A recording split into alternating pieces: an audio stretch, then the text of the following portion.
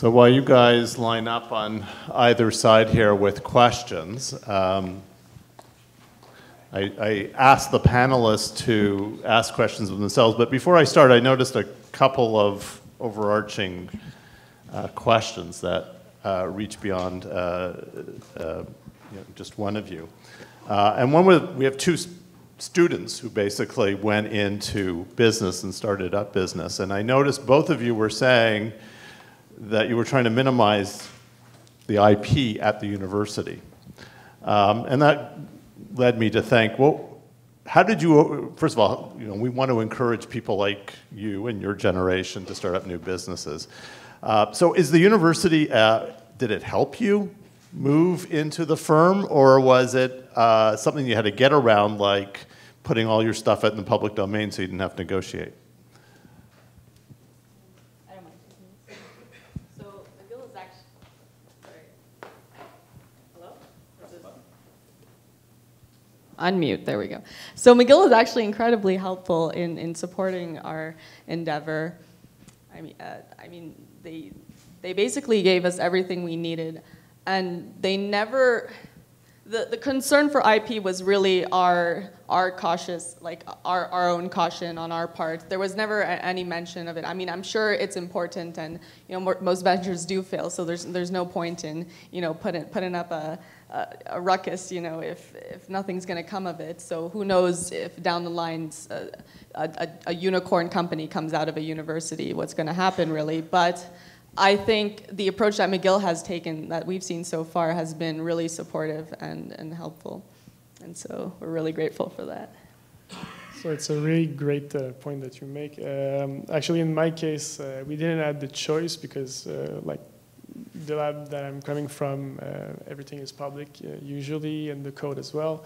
So so it was not like a specific question to say like, are we going to release the code to evade the IP? Although you need to protect it at some point or another. If it's for investors or others, they will ask you like, do you possess that IP, or do you have a way to protect it down the line? So in our case, we decided, anyway, like things move very fast, so the stuff that we were doing in academia is now, like we've evolved from that, we've recoded everything. I think we have better tools now, and that will change also in time, so there was no real point to set deals with the university at that point, and now we own the IP, so yeah, there was no big discussion, but it's always a little bit stressful, or you don't know like if that company becomes a very big company, are they going to sue you or something down the line because like they see the dollar signs. So that's still a big question mark for me. It's not clear exactly. Well, from the path that we've took, I think we've avoided that, but you never know. So let me ask a second question. This is more general. Is all of you have talked about some of the stuff being shared and open, creating data structures and sustainability of that information, and at the same time needing to have a firm that takes off and has some exclusivity, some advantage in the marketplace. Where did you learn to figure out that line, or are you still learning, or where does that information come from? I mean, Go to anybody on the panel. I mean, I don't mind. So we're definitely still learning, but from the get-go, we were a very academic-oriented group of scientists, basically. And so we are very much proponents of open science. And so our dream really was to make it such that the IP that we create is not really relevant to our ability to disseminate the knowledge and the science and the data if possible. So we just, like, if you could just turn like super technical details proprietary, but release all of the knowledge that's created out of your algorithms and the models themselves and the code, then I don't know if it's going to work, but I'm really hoping it might. Yeah. So basically, how do you? Because I mean, those little details are what makes the difference at the end. Like yeah. in some cases, like sharing a model is it can be useful, but it's not necessarily the it's not gonna. Yeah, exactly. It's important. Like at the end, you need to protect it. I think at some point. So yeah, that's something that we've on our side learned in the past few months, doing like exactly trying to figure out what will be the business value, what's how to protect our IP, how to make value from what we've learned, and also from the data as well. Like how do we gather public and private data? How do we de-silo some of that data that can be very useful and that should be leveraged in academia and in the private sector?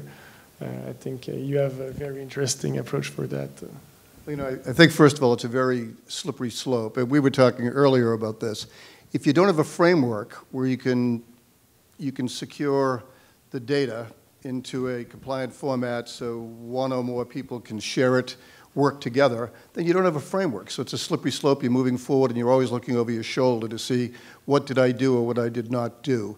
So, I mean, for example, we've recently at MGH in Boston, we helped them develop a molecular lab, and we set up a small company. We're taking that company to market, and their objective is to use the IP generated at Mass General Hospital, then allow other people, perhaps open science, to mix other molecular medicine components into the mix, and then harden the solution using a company called Archer to take those assays and take them to market. So sometimes it's an acceleration, but you know, we all started in small businesses. I had 2 to 3 of them, and I've got the scars to bear from starting them, because when you're running and gunning and you're just trying to make a living and move forward, you know, you don't necessarily have the benefit of this great legal group that's here. So I think to begin with, an auditable system where you can contain, mix the data, read-only, scratch capability, and then preserve it. You know, preservation of data always helps those who are trying to do the right thing to begin with. So I think the kind of system we're talking about is foundational to this. So another sort of critical tension that really matters here is where your data is coming from and who it's coming from. If you have end users who are consumers, you know, you have to be very careful, or you might end up being 23andMe selling people's genetic data to big pharma. If you are collecting data from consumers, you have to be very, very forthright with what you're going to do with it. And especially if you want to share it within an open science framework, you have to be careful about that. You know, this is particularly true of neuroimaging data, where the de-identification process is a sort of a critically important part if you're doing open science, if you're sharing or aggregating anything. We've had requests from people who say, you know, we'd love to see some of the EEG data that you've got. Can you share it with us? And it's an academic lab, and so you know we're open to collaborating with them. And they say, I want to build I want to try and train a classifier on unique brain prints so that I can identify individual users on EEG. It's like, of course we're not going to share that with you. You crazy? Why would we do that? Violate your users' privacy. So you have to be very forthright with your users, and there are frameworks for this. Sage Bionetworks is particularly good at this on you know, patient-centered or user-centered privacy. Making things very easy for the end user to understand what they're sharing, and then be very careful about what you're doing, what you're doing with the data. And you know, I think there's no easy answer to this. It's going to be solved on a case-by-case basis for now. And it's really, really important that the community engages with that, especially you know, people who have a lot of experience in standardizing and sharing data engage with companies that have this increasingly common problem or challenge. Yeah, no, so the other thing that sorry, that goes along with that, you know, with that standardization and pooling of data is that as there's more and more to work with, as it becomes more and more of an issue, privacy-preserving software can become much more important. I think it's going to be a growing field that's going to really accelerate the development of all the other fields, because it's going to allow access to a lot of data. And those who can show that their systems really do protect that privacy will have an edge in terms of access to data. In terms of open sourcing, I think there's always 2 things to look at, and the way that you open source data and the way that you open source tools and other software are 2 very different things. I think it takes 2 different policies and approaches towards them. You know, as you said, the trust that you have when you're a data collector is very important. Once you lose it, it's very, very hard to regain it. And what we've noticed is that being a trusted data partner on the market today is very, very valuable. So that's one area where you want to be much more careful than, let's say, your open source tools. In terms of open sourcing tools in your software, I mean, there's always a trade-off between where your expertise lies and where other innovations are happening in other labs, and you want to be a part of it. And in order to be a part of it, one, you have to, be a good community member. But the other thing is, if you take one version of it and you go off on your side and you sort of fork it and start building it on your own, you're not going to be able to take advantage of a lot of the innovations that are happening anyway. So I think very much case by case, I think it's very much a difficult thing, but it's about recognizing where your particular value lies and how to protect that while taking advantage of the other innovations that are going on. And I think AI being a field where it's very resource constrained at the moment, knowing how to apply those tools, even if they are open source, or having access to particular data, even if the models are open source, that can be your competitive edge that can allow you to contribute the rest back to the community. Actually, that's a great point, so I was going to sort of come off of that and actually talk about a point that Graham raised as well, is that one of the things that we tend to downplay in doing this is how much effort we put into actually developing the platform, so our own sort of expertise and personal skills that provided that platform. And you can obviously reverse engineer a lot of software packages, but actually figuring out how to use them for specific applications and where they can succeed, where they don't succeed, is really worth a lot. And that's really where you get the competitive advantage. And the companies we have talked to as the Virtual Brain founders have been very excited about that particular opportunity, because the solutions itself are out there already. They can grab it from a paper, no problem there. But it's actually knowing where it works, where it doesn't work, learning how to use the software in conjunction with AI platforms, for example. That's stuff that we've been working on. We can take that knowledge and actually help build the platforms together, and that's really a huge advantage for businesses.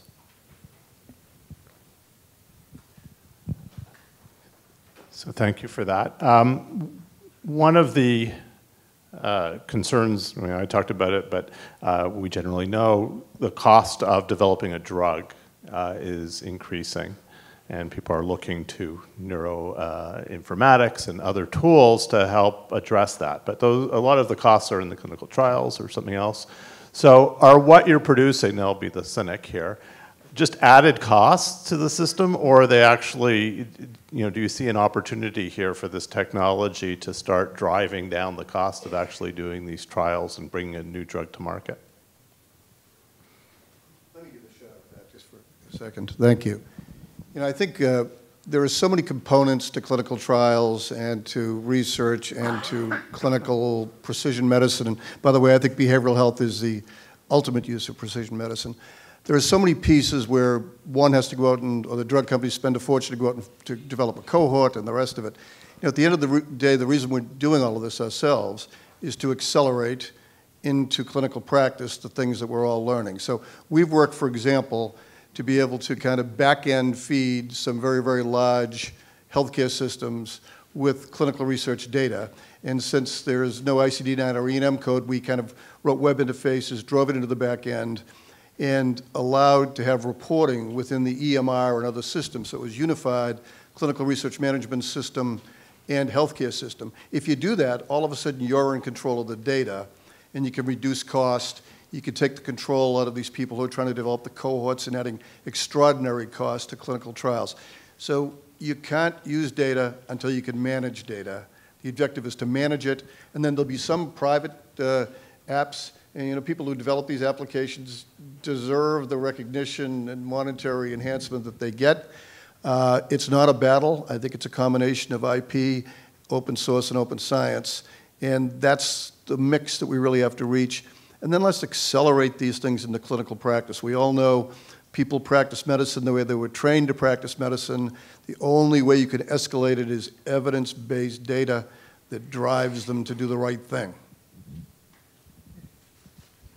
So I'm going to talk about more Alzheimer's application or Alzheimer's clinical trial, but basically there is ways to reduce the cost for the clinical trial or fast track a little bit some of the process. Basically, the main cost in clinical trials is in recruitment, screening people to make sure that they have the right properties for the trial, And more often than other, especially in Alzheimer, they recruit people that don't have the desired quality, like cognitive decline. They should cognitively decline in the time of the trial. If they don't, or like if they stay stable, they will just add noise to the clinical trial, resulting in increased cost. So if you're able to target the right population that will cognitively decline or reject the ones that will remain stable, that's a great way to ensure that if the drug is effective, it's going to go through the whole process. If it's not, then it's not due to the wrong selection of your subjects, or too much noise, or a sample size that is too small for the heterogeneity of your population. So yeah, there is ways to reduce the cost of clinical trial, I think quite drastically. And if you do that earlier on in the screening process, then you also like save a lot in the most costly modalities that you will do at the end of the process. So, you know, another way you can think about cost reduction is by increasing the resolution of your measurements, or the quality of your measurements, by potentially doing more regular measurements with at-home technology, wearable technology that costs a lot less than a laboratory visit. So if you can collect data remotely for a clinical trial, you can potentially at least achieve some of the outcome measures, some of the health measures that you're looking for remotely and at a much lower cost and much more regularly. So you can actually look for where these changes are happening, what the time course of them is longitudinally. A good example of this is, say, sleep measurement. If sleep is one of your outcome measures, or if you're running a sleep clinic, I don't know if anybody here has ever been to a sleep clinic, but it's an awful experience. And sleeping in a polysomnography system is terrible. Not only are you sleeping with wires all over yourself and accelerometers and respirometers, but you basically can't move at night. So people don't sleep well. So you're actually getting a measure that's not very indicative of any kind of pathology associated with sleep. And there are a lot of reasons to believe. Randy was telling me last week that sleep is an interesting indicator potentially of early cognitive decline, biomarker for Alzheimer's.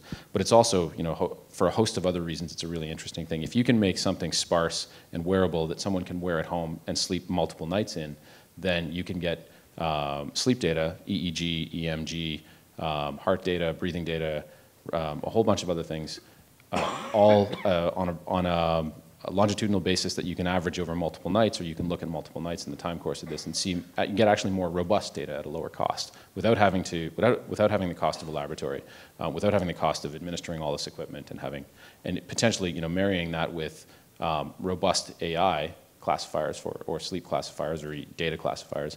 You can do a lot of the data scoring automatically and remove a lot of the human element from data scoring. I want to get down to a more sort of fundamental level on that as well. So one of the things that, in my perspective at least, that's hasn't really been considered is whether the theoretical framework underlying clinical trials is really taking into consideration how complicated, if you will, and complex the system is we're trying to cure. And I think we've been sort of using the fundamental rule that there's going to be a single cure for a single disease, and that's most of the times wrong.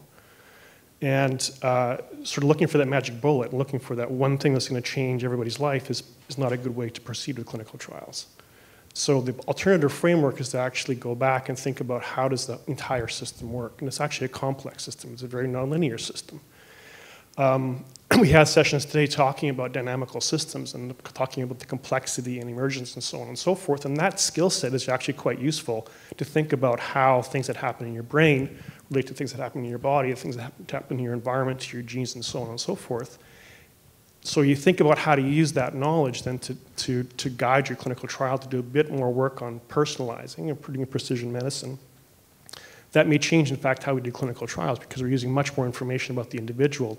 Instead of selecting only a small number of individuals ultimately for a clinical trial, you can look at everybody and actually make use of these wonderful frameworks we're putting together for both AI, for biological modeling of systems like virtual brain that take into consideration the complexity of the system, try and use that to really understand how these different systems interact, provide better solutions that ultimately will help the individual as opposed to helping one person out of 1,000. So one part of the puzzle is we want more drugs, and we want them cheaper, and we want them sooner. But the other part is on the innovation side. So at least most of you, other than Randy, are in firms. Most of you are in Canadian firms. How do we keep you here?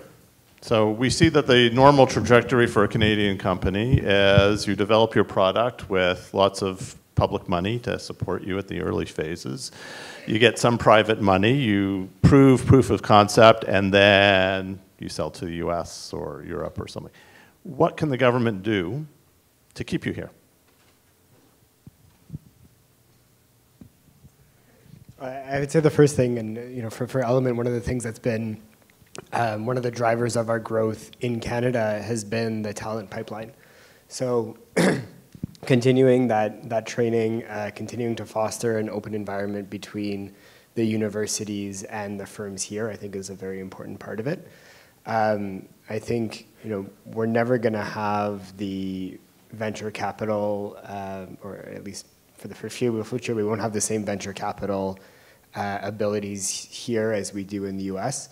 And that's not a problem that throwing money at will necessarily solve. So it's great to get venture capital from the government, but it doesn't come with the same networks and expertise that a seasoned venture capital firm will bring to the table along with that money. I think in terms of AI, one of the things that will really help Canadian firms succeed is if we find ways to structure data trusts or data banks that are available to Canadian emerging companies. So if we find ways to leverage the data that the Canadian government or Canadian people operating on Canadian soil are creating, whether it's through actually taking government data or creating sort of a data tax on companies operating here and making that available to companies in a way that's obviously privacy preserving, that'll help the Canadian operations of these different companies take off. And I think that's one of the ways that we really have to be forward thinking. It's not a way of operation that's really been done before, but I think in order to really compete on the global stage, that's one of the things that Canadian companies are going to need. I think that's a great question, and Canada generally, Quebec specifically, has attracted tremendous industry here, and many of our partners, Google, Microsoft, to name a few, are here, and they're here for a reason, because they have access to brilliant people, they have access to data. So part of the initiative that we're working on is to try to keep things that are positive in Canada, and as part of our alliance, we're bringing Intel into the mix, we're bringing Microsoft into the mix, which is working on very interesting AI issues, not so much the actual AI capability, but the massive parallelism to be able to pull that data in. So at least it's our objective to try to work within Canada and keep things in Canada. We're looking at companies and working with companies here. One that was displaying outside is Euron Digital Pathology, which worked with Alan and Katrin in Jülich, Germany, when we did the big brain data set. So we're trying to take that and project it, expand it first within Canada. I mean, one of the things we'll do, one of the good things about Dell is we're a go-to-market company. We don't compete with our partners. We try to have a joint go-to-market to drive them.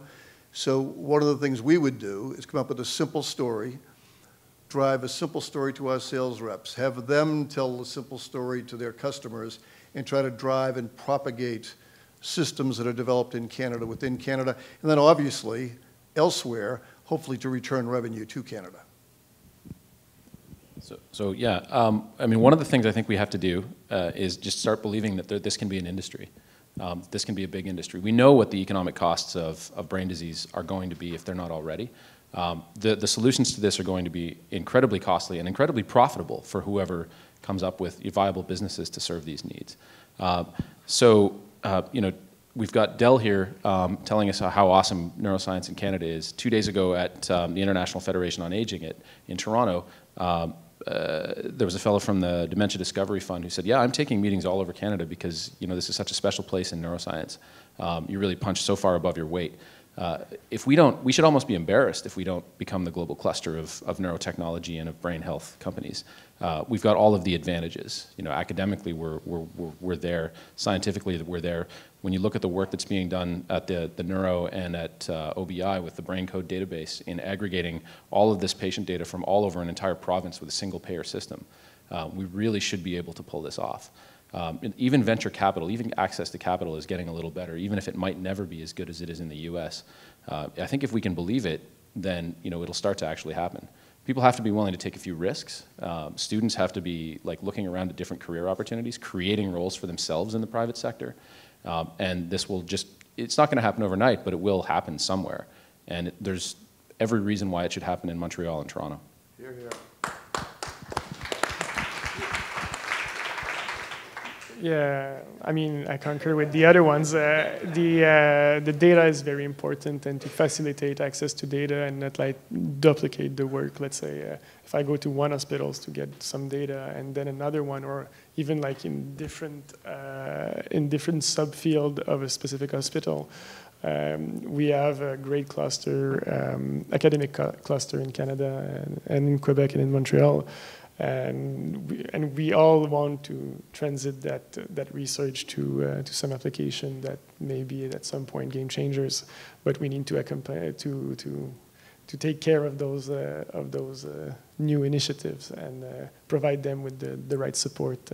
Data is one of them, a big one actually. And I mean, the US market is much bigger, but we have this, if we can support and give the right data and the right support to those companies, I think it's not going to be a problem they don't need to, even if they have money or capital from the US, it's not a problem. They can stay here in Montreal or elsewhere. And even if their market is in the US, they can still stay here as long as there is some incentive or some justification. Like if the talent pool is here, that's one of the big incentive. And the other one, I think, is mainly the data.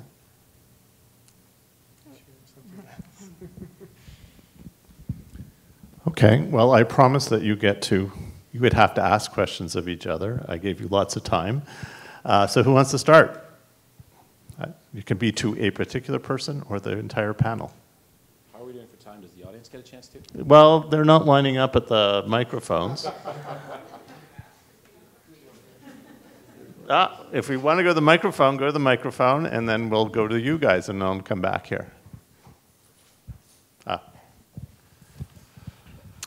So I entered the hall just a little bit apparently after you started your talk, and I'm puzzled by this expenses for creating IP is going higher and higher, and the profit is going lower and lower. I can see that this happens in drug manufacturing, but I don't see why it would happen in computation, computers, software, AI, etc. Because at the end, it's computers that do not cost much, and it's mainly the manpower. I don't see why.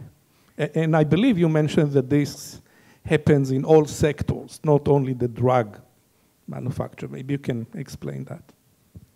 Yeah, it's not that profits go down, so individual firms aren't necessarily doing worse. It's that the cost of doing the same degree of research, if you want, or the same contribution is going up. So as long as individual firms will succeed within that by spending the money, and we'll get it out. But overall, when you look at across the economy, we're not getting the economic growth out of our investments in research. And that's what's driving governments to invest in research, which is, in the end, they're hoping for some type of economic growth. That is declining. That is, whatever we're researching is not contributing in the way that technology in the early 20th century contributed to economic growth. So we're failing to translate it as part of it. But the research is becoming more complicated. It requires larger staffs and is being sustained so far because we're putting more money into it. The question becomes, when that money dries up, and we just had the budget increase a lot for at least public sector research, when we go back in 3 to 5 years and tell the government again there's not enough money into it, at some point they may say no, and what's going to happen to the industry? So we're not at a crisis point today, but the data is showing that we need to find ways to reduce the costs, and we're hoping that open science and informatics and so on can help us drive down those costs and be more productive. So it's more of a warning sign because obviously there are a lot of companies that make money now. So it's a counterintuitive story I'm telling you, because you look around, you hear about the iPhone, you hear about all kinds of stuff. It looks like innovation's everywhere, but it's actually contributing less to the economy than we would like. And in the healthcare sector, we obviously see this with increasing percentage of our provincial budgets and federal budgets going to, or at least provincial budgets going to healthcare. Again, a sustainability problem. The point I want to make is that, as far as I understand this sector, I can see this phenomenon happening in drug development and health sector because the instrumentation costs much more, the precision of the drug has to be much better, etc. But not in computation, computers, software, AI. I don't see why this would happen. We'll have to see in the longer term. It's happened across most industries. Frankly, this is too new a sector for anybody to make any firm conclusions about this sector, right? You'd need a longer history to be able to see what's happening compared to others. So it might be an exception in this sector, but it's still an overall problem. But the other thing about this sector is it's adopting open methods right from the beginning. And so perhaps it will overcome some of these problems because it often, if we look at the Montreal community, the reason we have such a vibrant community is because we were open at the beginning that brought people in and gave the industry some of the things they wanted. So maybe this industry is doing the right thing, but we won't know for 10 years until data starts accumulating. I think a couple of general comments about your question. What does all of this technology bring to us? How does it help us? And I guess, first of all, clinical trials are typically incredibly inefficient engines. The pharmaceutical company asks a very, very limited set of questions of a data set, and if the drug doesn't work, then they essentially put that data on the shelf. Increasingly, we're in a position where they can share their data. Why would they do that? Why would they give it away to the other guys? Well, the other guys are putting data in too, so everybody can win. If you have a slight shift in your mentality that we can explore preclinically, pre-competitively, sorry, with a lot of data that we would have otherwise had to find ourselves. So I think that accelerates the process. You've got lots more people asking questions of the data. Look at ADNI.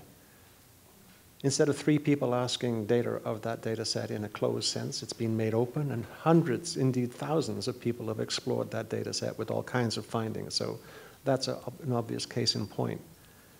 The second point I'd like to add is that traditional models of clinical trials are very much stratified. We have to make everybody look the same so we can test the impact of this drug, which is, you know, the drug has been applied to left-handed white males. It's not generalizable beyond that. As a left-handed white male, I think that's great, but it doesn't really help other people. Now you put it out there, and people can start to look at not tightly stratified data. They can allow masses of comorbid patients to be studied in such a way that you can explore much more subtle aspects of comorbidities in a way which the typical clinical trial doesn't allow. And the CCNA, the Canadian Consortium for Neurodegeneration and Aging, does exactly that. I thought that it was a very bad idea when they first decided to throw all the patients into the mix. Now it turns out that that's actually a great vehicle for AI and precision medicine and more sophisticated analytic techniques to tease out those mechanistic components rather than sticking everybody in a common label. You've got Alzheimer's disease, you've got vascular dementia. Those things increasingly don't apply anymore, and we're going to look to AI to give us a much more mature perspective on the disease process. Both of those things, the type of data and the analytics you apply, start here in this kind of forum. Thank you. Yeah. Great panel, thanks a lot. So I had a question about the legal implications of AI with respect to liability. So as AI technologies are sort of coming to market in a serious way, there's major questions related to who's responsible if AI fails. And as health companies whose technologies impact actual patients, how do you think about liability, legal liability with respect to AI? Is it something that you're concerned about, or are you just waiting to see what happens with respect to courts and what laws will be passed in the future? So it really depends on your claims, basically. If you want to have like an autonomous AI that will diagnose you without any intervention of a medical doctor, then definitely this is something that you need to consider very strongly, because you will have repercussion, because you're the last line, basically, of defense before the diagnosis. Most of AI applications are assistive tools to provide more information to the physician. And at the end, the decision and the final diagnostic is done by the physician. So in terms of liability, you circumvent a little bit that part. That said, it's not an exception. It's not a good reason to do a poor job or have algorithms that actually have like very bad results. Like, you still need to validate that, make sure that they do generalize on many type of population, as Alan was mentioning, to have a diverse pool of subjects that are very heterogeneous, that like you make sure that you don't have a false positive and stuff like that. But those things can be measured as long as you have the data to measure them, or you have access to that data. Yeah, and I would add, just more generally, outside the scope of AI in health, I think there's a lot of conversation about what that means in terms of liability. There's a lot of sort of doomsday scenarios that are being thrown out. There's a lot of talk about killer robots, and if a robot does this. I think we tend to attribute more personality to AI systems than they actually have in the wider community, and that's something that we have to sort of fight against. The fact is that most of the time, these questions will be solved either contractually or by policy. So, a really good example is no-fault insurance in Quebec and Canada. So, for people had these questions about, if a car is driving and it hits someone who's responsible, it's just much simpler on a societal level to say, okay, this is how we're going to deal with it. As long as there wasn't negligence on the part of the AI developers, and as long as, as you said, you're doing it responsibly, you're using the proper data, there's licensing, there's licensing regimes in place to make sure that no one's just launching a bunch of cars. It's a societal shift that's happening. We have to deal with it from the policy standpoint, and there are places where the policy isn't there yet. But I think the large-scale deployment of these technologies also isn't there yet, and we just have to make sure that goes hand in hand. But it's not going to be one of these scenarios where no one knows how to address their liability, and no one knows no one knows who's going to be ultimately responsible. The legal principles we have in place still do apply for AI solutions. There's a question over here, and then after that, okay, this one's yeah, one issue that I haven't heard brought up, everyone's commented on how important it is to get access to the data, but I'm a researcher in one of the institutes in Toronto.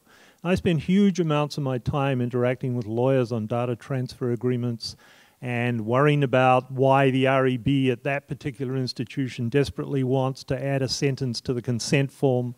It's got a little better in Ontario with Clinical Trials Ontario, but we have different legal frameworks for privacy in each of the provinces in Canada.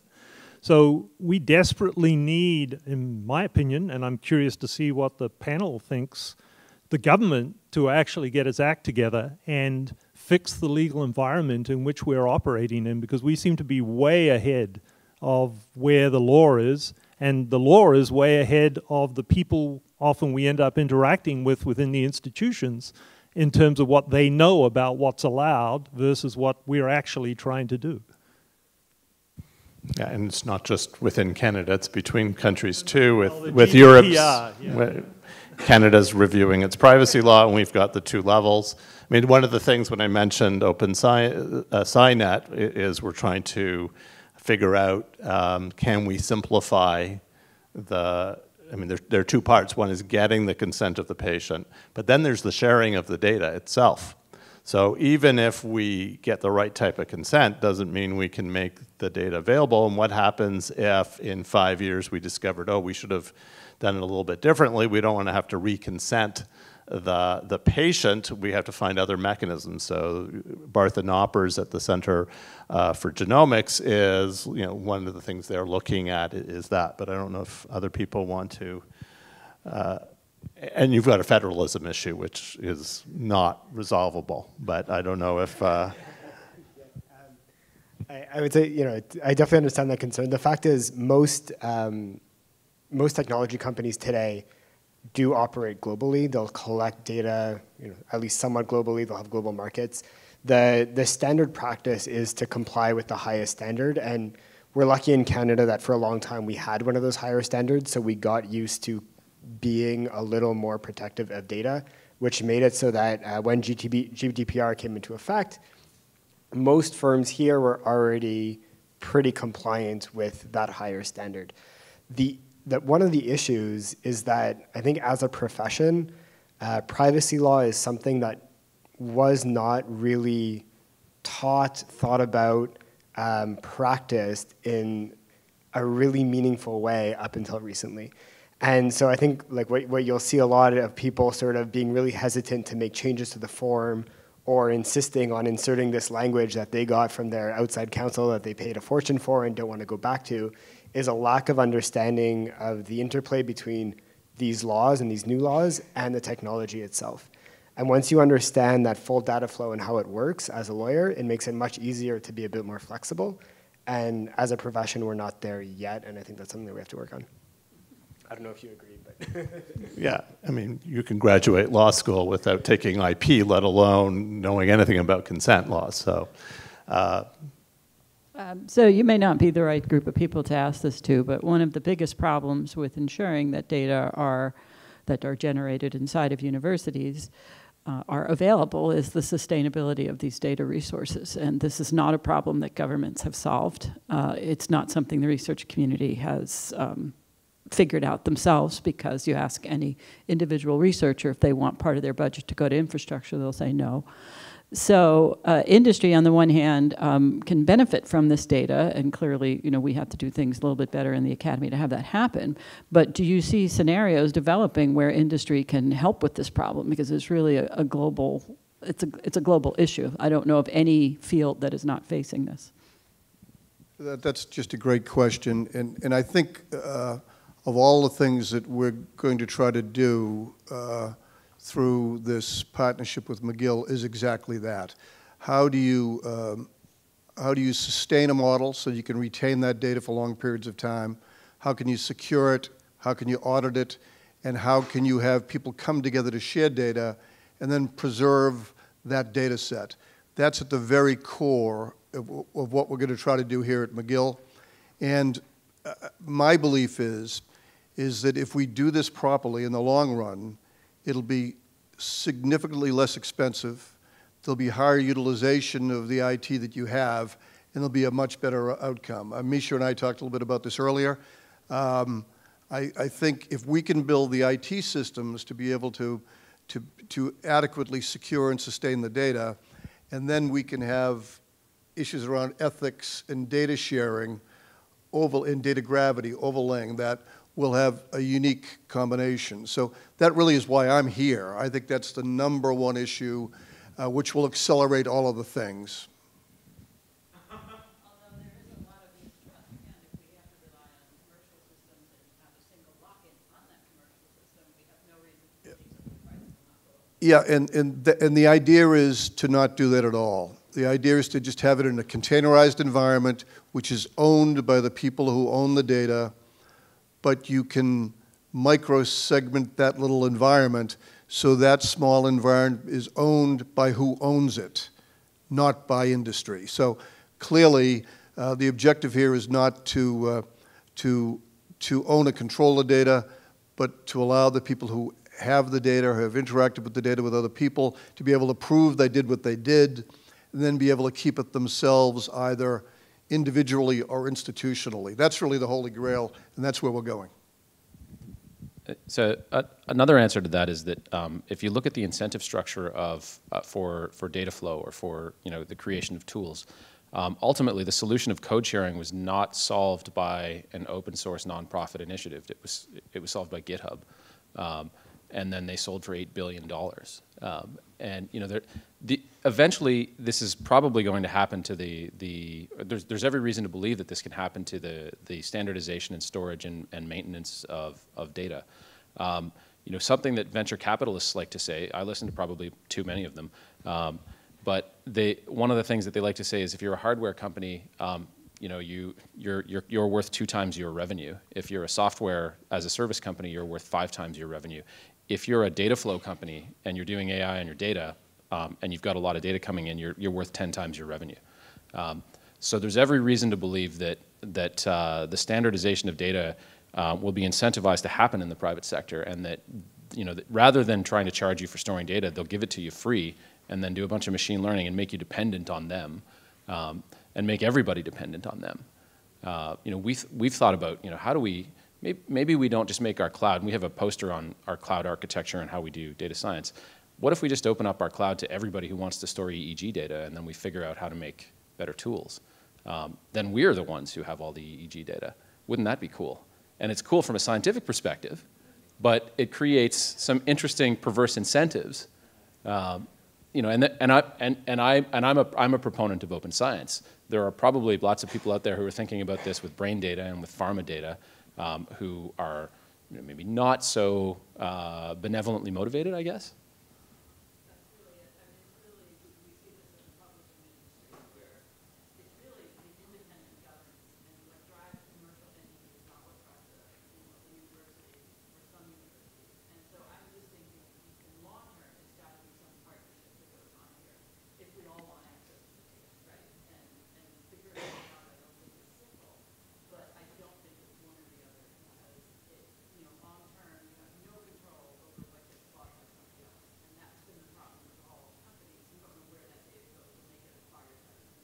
That's exactly right. I mean, that's true of all of the big tech. Yeah. Fundamentally, if you can't control, audit, maintain, and secure your own data, then we're going to be talking about this 10 years from now. When people talk about the cloud, they talk about all these other issues.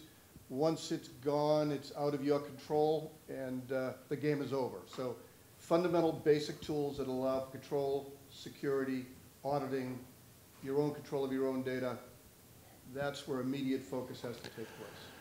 Yeah, if I could just point out, the Canadian government is currently reviewing its data strategy. So given that you are data consumers, you should pay attention. And this is being driven by concerns that our data is being handed over to non-Canadian entities, specifically around Toronto.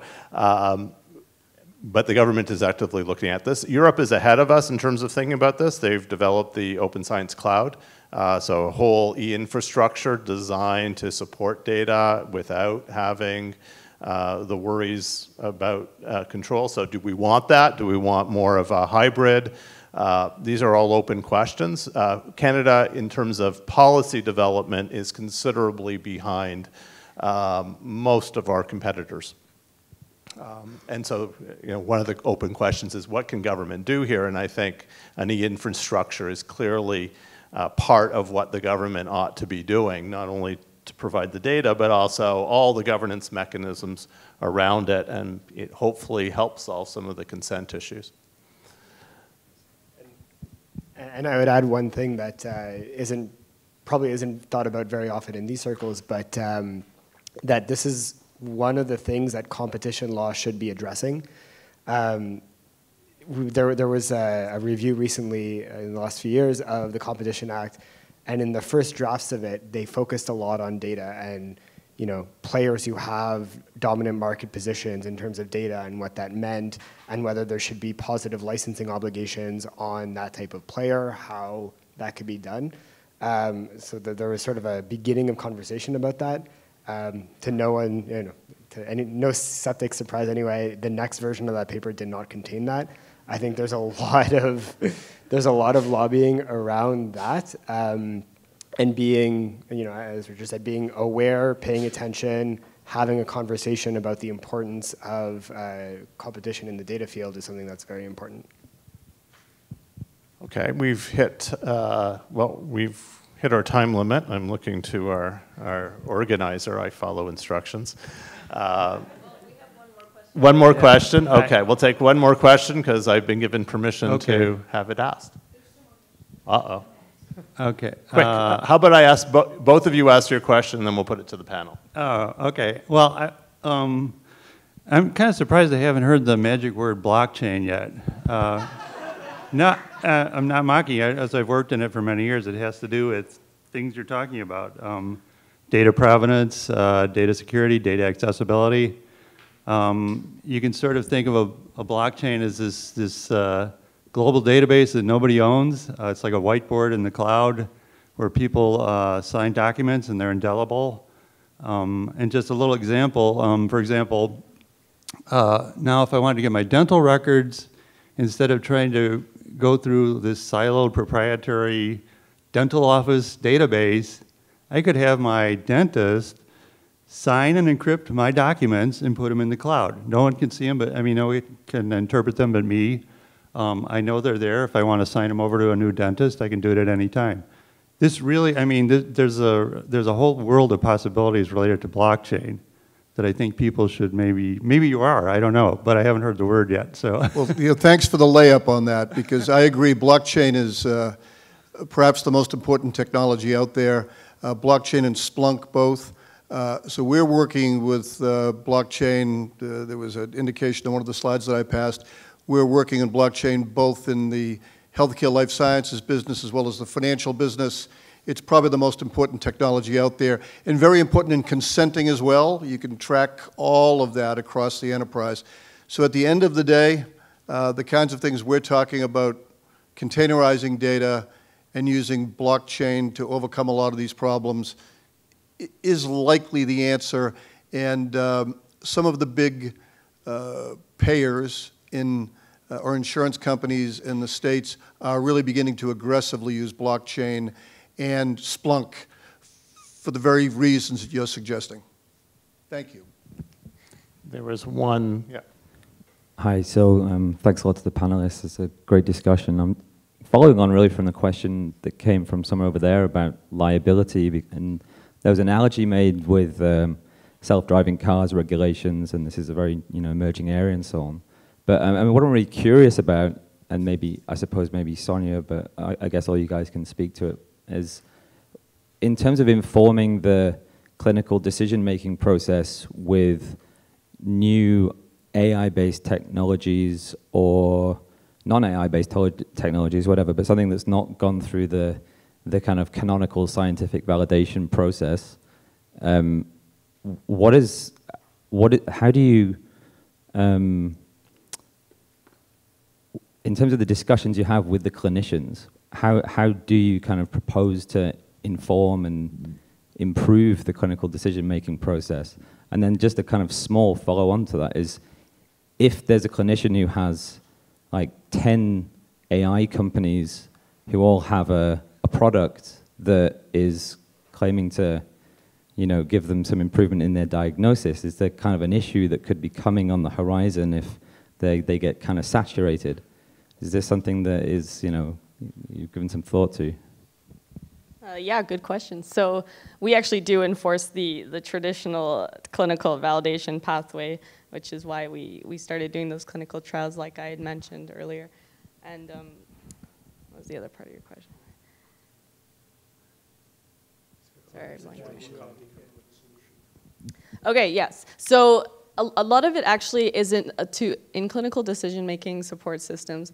A lot of it is not actually related to the advancement that AI can bring, but rather enforcing measurement-based care in clinical practice, and especially in psychiatry, making sure that clinicians are reporting and and collecting standardized reporting measures of their patients in a way that is aggregated somehow and then used to inform decisions. And a lot of it then goes into the interpretability, the abilities of interpretability are able to interpret AI decisions and what sources of data and evidence base that an AI algorithm draws upon to suggest a certain treatment and to make that available to the clinician in an accessible format. We all talk about big data, AI, and all the rest of it. Small data is also a very good thing. Population health and other things really bring forward issues that are invisible, and particularly in behavioral health. I call the behavioral health people the invisible patients, because there's not necessarily in the record any kind of designation that really suggests that they've got a problem. But there are other markers, such as obesity or other issues, asthma, diabetes, and the comorbidities that indicate that that person needs behavioral health help to get them off the couch, to get them back into a productive environment. So, we're working with Hopkins using their ACG's grouping technology to be able to do exactly that kind of work. So there are so many simple things here that we can do without leaping towards really the exotic, where we can really make a dramatic change. I think with that, we are preventing you from drinking. So thank you to my co-panelists, and I'll turn it over to Elena to advise you where to get those said beverages. Yes, so again, huge thanks to all of our panelists. I think they deserve a big hand. We still got good stuff left, though, for the day. Poster session starts now. There's drinks and canapes or something along those lines outside, so please check out all of the posters and demos. And then we have the social tonight. Information should be in your programs book. So after the poster session, please join us at the venue for more drinks and more food and live jazz. So thanks for today, you guys.